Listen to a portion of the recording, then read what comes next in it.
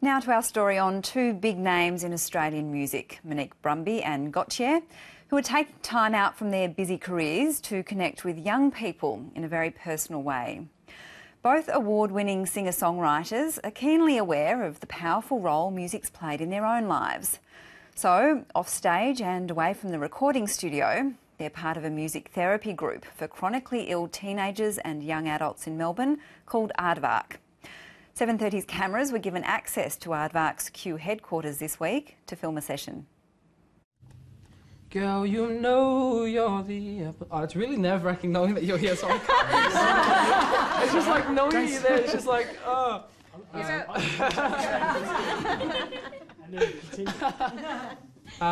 Yeah, guys, girl, you know you're the apple of my eye, angel in the sky, dreams come true, girl, it's only you. Quite going on. So is everyone's here? Everyone today at this music therapy session includes musician Wally DeBacker, better known as Gautier. Wally DeBacker got involved with Aardvark just before shooting to worldwide fame 3 years ago. Being a bedroom musician who's made my own records and put them out independently in Australia, and then in recent years had the experience of working with a wider team of people. Like, I sometimes maybe I forget that maybe they are of interest to other people who have an interest in music. And how's your own life changed in the last couple of years? I think I have become busier and maybe also more comfortable with that busyness. Maybe about the idea that I'm effectively a workaholic, but that because I love what you'd call my work so much, it never really feels like work for me. He's looking for the border where the love can only be. That sentiment's echoed by Melbourne-based singer-songwriter Monique Brumby.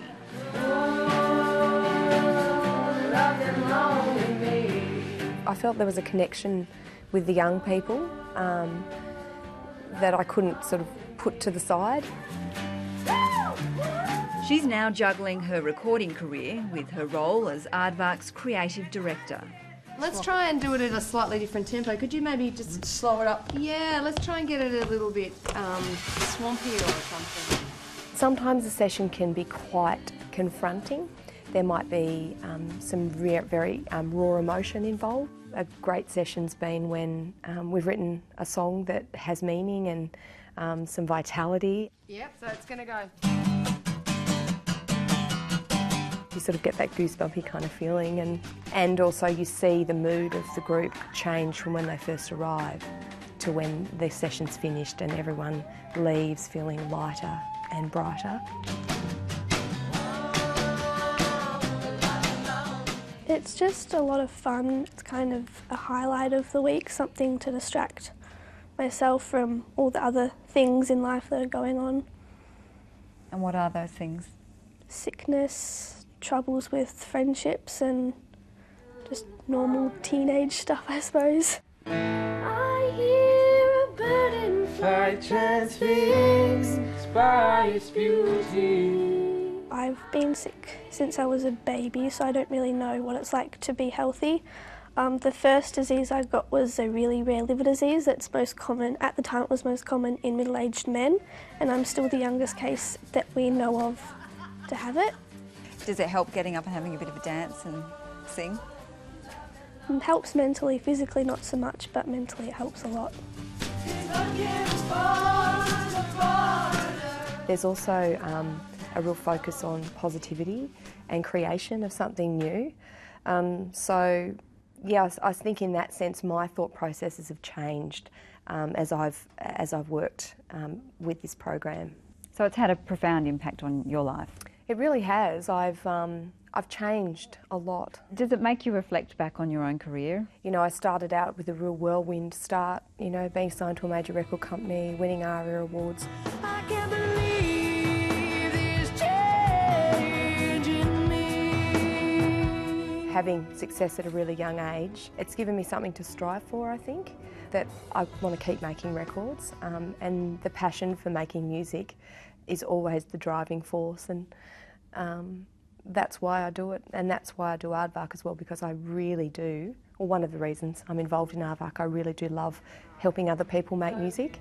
There's just one round of the chords after the bridge, okay? And then we go into the verse. So if I can help unlock some doors for other young people or other people who are wanting to experience songwriting and music, then use and abuse me. I'm here for you. That's what it means. The best part often for me is that break when I can stand back and not have to help anyone, chat to anyone, where they just, it's so loud because they're talking so much. That's just gold. It's like, yep, they're connecting. Depression, really. Depression and anxiety, I suppose, as well. Sometimes talking to people is still difficult. There's like a barrier between me and everybody else, which is not here. Like, it's not when I'm here at Aardvark, the barrier seems to sort of go away. The shadow of mine, encased in a lie. I had a job earlier in the year, and when that dematerialised, I found I didn't really have anything to do, and I just sort of sat at home. And after a while it just became harder and harder to talk to people, but it's becoming easier now, and I think coming here has a hell of a lot to do with it. Take control.